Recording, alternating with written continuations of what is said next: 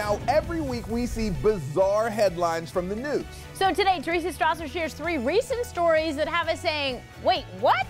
Teresa. Thanks, guys. Take a breather from heavy news and enjoy these interesting stories. First, when you hear of a school hallway, you think a student strolling to class, but recently one high school saw a student traveling the Hallett halls on a dirt bike.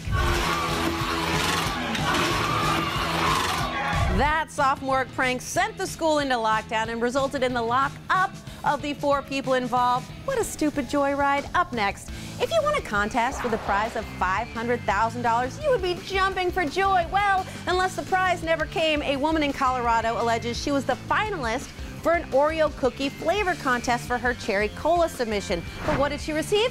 Bump kiss. Dear Taylor, thanks for sending us your idea. We thought it was so delicious. We turned it into this one-of-a-kind creation just for you. Well, when she saw it in a store and asked Oreo where her prize was, they said they already had that flavor in development, so it was theirs. Sorry, if that were me, I'd want to dunk someone's head in a very deep glass of milk. And the final story that had us saying, wait, what?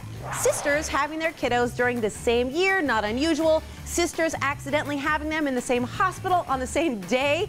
That takes siblings being close to a whole new level. It was really emotional. I got a text from my sister-in-law at 3 o'clock in the morning saying good morning. She was just as anxious, just as excited, and best wishes. It was very nice. Those cousins are going to share a whole lot of birthday cake, and those were a few stories that had us saying, wait, what?